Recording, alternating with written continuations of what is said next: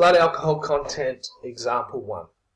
So Jan weighs 67 kilograms and has consumed 8 standard drinks in the past 3 hours. So this is, Jan's a lady, so we need to use the formula for a female, and I can't remember them, so I'm going to bring up, I've got kind of like a snipping tool I can use to cut this across.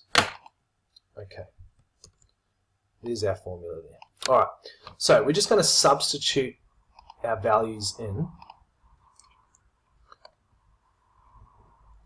And we're going to go, alright, bracket 10 times n. N's the number of drinks, so it's 8 drinks, minus 7.5 times number of hours, which is 3.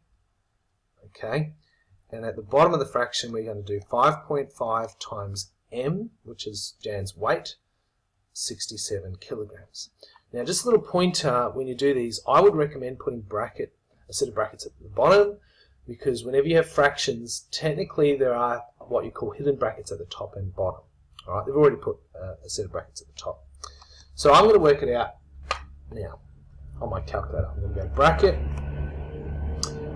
10 times 8 minus 7.5 times 3, close the brackets, divide, bracket 5.5 times 67, close the brackets.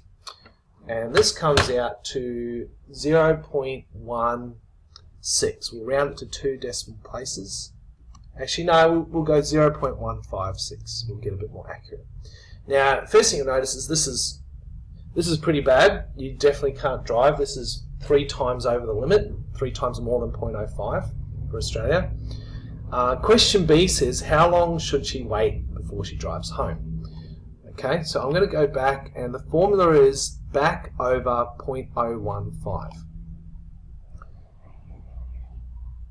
That will tell you how many hours.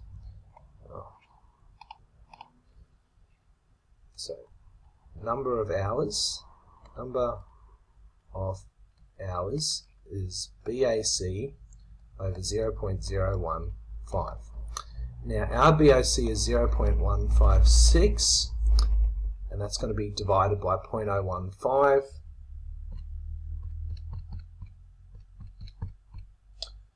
And according to this, it's going to take about 10.4 hours before she can drive.